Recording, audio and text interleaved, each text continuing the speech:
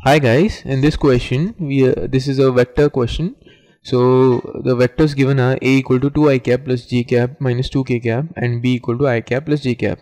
And note that these bold letters are the vector notations. So let C be a vector such that mod of C minus a equal to 3 and mod of a cross b cross c is also equal to 3. And the angle between vector C and vector a cross b be 30 degrees. So we need to find the value of a dot c. So let's move further. Given values are a bar equal to 2 I cap plus j cap minus 2k cap and b bar is I cap plus j cap. So mod of a will be needing in the calculation of a cross a dot c. So we'll evaluate that. This will be equal to 2 square plus 1 square plus minus 2 square. So this comes out to be 3 units.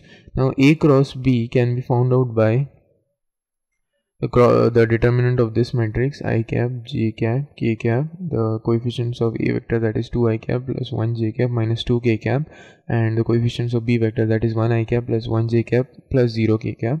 So this comes out to be 2 I cap minus 2 j cap plus k cap.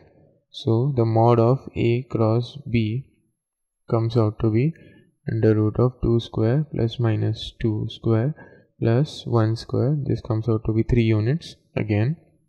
Now we are given that mod of a cross b cross c is equal to 3, which is equal to mod of a cross b times mod of c into sine of angle between them, that is 30 degrees in this case. So solving this, we have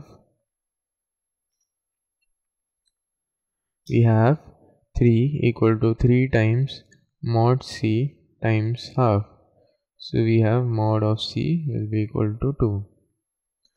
Now we need to find out, now we are also given that mod of c minus a is equal to 3. So squaring on both sides, we get mod of c square plus mod of a square minus 2 a bar dot c bar equal to 9.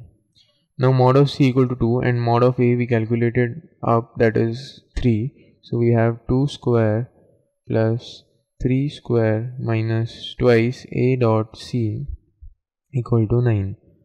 So we have a bar dot c bar equal to 2. Thank you.